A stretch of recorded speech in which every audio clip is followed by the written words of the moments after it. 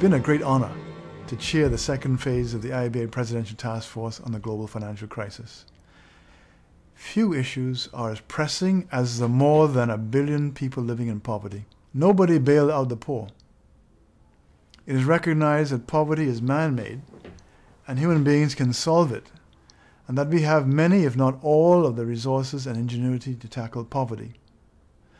The book, Poverty, Justice, and the Rule of Law, which I had the privilege to co-edit with Neil Gold, is the report of this phase, but just a first step in dealing with this large issue.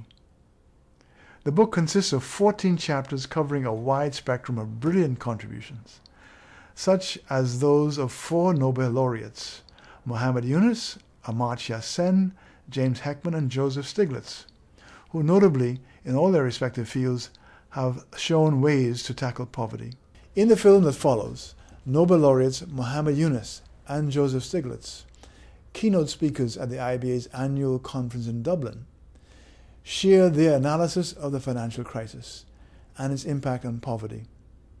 Also Mark Malloch-Brown, former UN Deputy Secretary General and author of the Millennium Development Goals, and Professor Thomas Pogge, Director of Yale's Global Justice Program, suggest urgent solutions, including the role lawyers can play.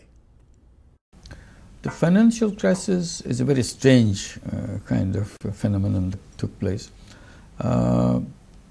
It took place, it's almost like an earthquake which shook the whole world. But the epicenter of the earthquake is one country. To be more specific, probably one city. Something happened in one city, it shook the whole world. This shows how vulnerable the whole economic system is. And in that one city, probably few people who made those decisions and turned around and made everything happen in waves to people lose their jobs, factories close down, and economies collapsing, and all those kind of things. So that's not a very happy kind of thing to see, that all the power is concentrated in few places or few business houses. The laws of capitalism in market economy say that you bear risk, you get returns when things are well, and you bear the cost of the downside. Mm-hmm. And it's what I've called air socks capitalism, where you walk off with the upside, but society bears the losses. That's mm-hmm. not capitalism. It's a violation of the rule of law because we had laws mm-hmm. that to deal with banks that could not meet their financial obligations, and when their level of capitalization falls too low, we have a process called conservatorship. Mm-hmm. So we put into place laws to deal with the problems of Citibank and Bank America, and we walked away. Mm-hmm. We bailed them out rather than follow the rule of law. One simple fact is poverty is not created by the poor people. It's not because of something lacking in them they became poor. It's because of the system which was not available to them. They fell through the system, and that's what created the poverty, and they cannot link themselves up to the system to go upwards. It's not there. So we need to address that. Institutions are designed wrongly. It works for the privileged people, it doesn't work for the poor people. Like, take the example of the banks. Banks don't lend money to the poor people. That's how loan sharks flourish everywhere in the world. The evidence is overwhelming that this is going to deepen the downturn, and unemployment will be higher, the economy weaker. The benefits in terms of revenues will be disappointing because as the economy gets weaker, tax revenues go down, unemployment insurance goes up.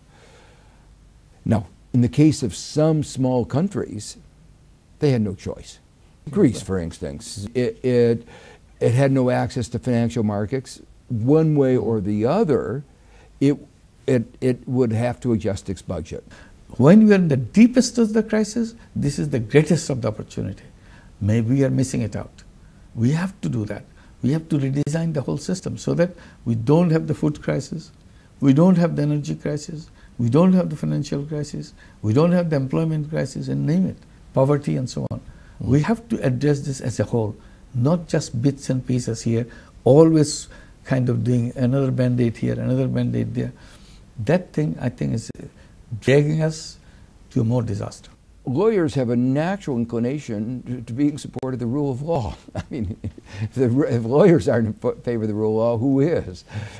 And part of the rule of law has always been not just laws, because laws that support the rich at the expense of the poor, the powerful at the expense of the weak, is not what we mean by a rule of law.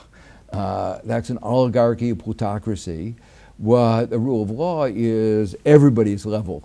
The law that creates the bank, which is a bank for the rich, is a different kind of animal you create with that law. It's a bank for the rich.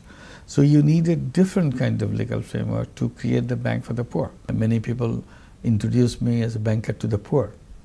I said, I'm very happy with this description. I'm called banker to the poor. But my question is, how would you designate the other bankers? How do you call them? Just plain bankers? Or are they really banker to the rich? So there is two different kinds of banking now, banker to the rich and banker to the poor. So I said, if that is so, banker to the rich has a law to create a bank. That law creates only banker to the bank for the rich. I said, why don't we create a law for bank for the poor? I always supported it right from the beginning. When it was announced, I thought this is the best thing United Nations ever did. It's the best thing mankind as a whole ever did to itself. These are very clearly defined goals. There are 8 in numbers, and as a deadline, 2015.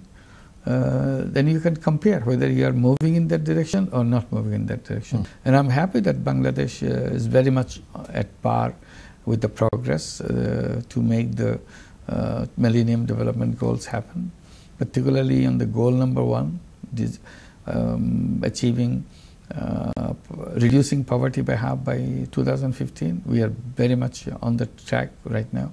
If European crisis didn't take place, financial crisis didn't take place, probably would be far ahead of the 2015 would have achieved that. But today still, with all those crises, all those difficulties that imposes on us because of the crisis in Europe and United States, still we are on track to achieve that goal. Eradicating poverty continues to be a central challenge of our time. The world has the resources to do so, but well over 1 billion people still struggle to survive on less than $1 per day. Also, the book is particularly timely because of the deadline for the Millennium Development Goals of 2015. And the discussion has begun of what to do post-2015. You know, we have trade policies which remain skewed against poor countries. Whether it is agricultural subsidies, you know, a cow in Europe gets a $2 a day subsidy essentially, which looks pretty rich to one of the world's billion who are living on less than $1 a day. And there are, you know, the issues of copyright and affordable R&D and medicines and IT systems for poor countries. What we should do as we think about the MDG successors is we should try to move from detached goals, which are nobody's goal in particular, just it would be nice if blah blah happened, to real concrete goals that are attached to particular agents such as governments, in such a way that when we move off the glide path, when we do less well than we ought to be doing, specific agents have specific concrete responsibilities to take specific actions in order to get us back onto the glide path. So what I would plead for is a series of institutional reform goals that should take the place of the MDGs as we move beyond 2015. And some examples of these, and many of them quite relevant to lawyers, some examples of these are that we should at least tax trade-distorting subventions for poverty eradication purposes, such as, for example, subsidies in agriculture, export credits, and so on. A certain fraction of the value of these subsidies should be put into a humanitarian development fund used specifically for development. We should have a tax or fee on greenhouse gas emissions, to which poor populations are the most vulnerable.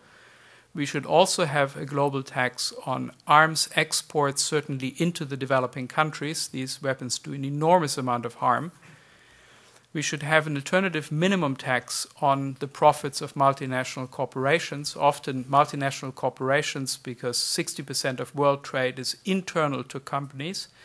They can shift by intelligent pricing their profits into those jurisdictions where tax rates are lowest, and thereby avoid or evade most taxes altogether. We should make sure that all corporations pay at least something, some minimum like 10%, on their corporate profits, regardless of how much they pay to the various nations. And again, that could go into a humanitarian development fund. We should end accounts with unknown owners or beneficiaries, these $23 trillion which are unaccounted for, lying somewhere in secrecy jurisdictions and tax havens where nobody knows who owns that money and certainly no taxes are paid on it. We should try to limit the discretion that unrepresentative rulers have to borrow money in the name of their country, money that then has to be repaid by the population of the country that first suffered from the dictatorial rule and then has to pay the cost of that rule when the ruler is finally gone. We should do the same with the natural resources that are sold by such rulers that are not representative of the people. And finally, we should try to find alternative ways of rewarding innovation, not through markup of high prices, for example, in the area of medicines, but rather to reward innovation in medicines and in other important areas by paying for the actual health impact, the actual results, the actual performance of an innovation. We clearly are falling down. And what I found so interesting is that when, for instance, the United States, which always emphasized political rights and to the expense of economic rights, when it finally started talking about economic rights, it was the economic rights of corporations, not the economic rights of individuals. So it talked about the rights of capital to move freely across borders. To me, far more important is the right of an individual to access to health care, to live, which is sort of one of the rights that is basically recognized. Now, different countries, different standards of living, the interpretation of those rights will be obviously have to be adjusted.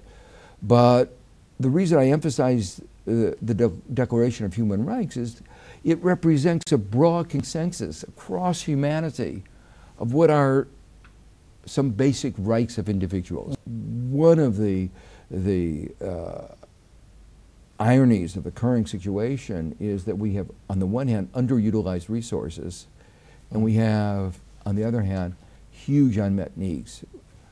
Needs for restructuring the economy, retrofitting the global economy for global warming, addressing infrastructure needs in Africa, fighting poverty, even at home, education, technology. So this would provide a source of global demand if we could recycle some of the money that's not being spent to create more global demand, and we'd all benefit from it. And so, the book Poverty, Justice and the Rule of Law provocatively pushes the boundaries and sets new parameters. The book has also given rise to the working group of the Rule of Law Action Group entitled Poverty, Empowerment and the Rule of Law.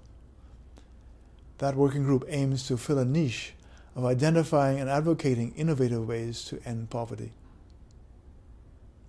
The good news is that lawyers, individually and as a profession, can take practical steps to refocus the solution of the global financial crisis properly as a global human crisis.